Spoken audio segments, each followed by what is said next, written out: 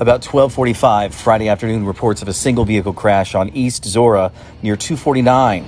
I'm Shannon Becker, KOAM News Now. We arrived on the scene and a Hummer had slammed in head on into a large high voltage utility pole. The pole was made of metal.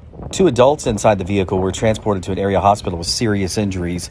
Others, including the driver, were not injured. Liberty made plans then to replace the pole, which is an hours-long process, and it wasn't done before the rains came Friday evening.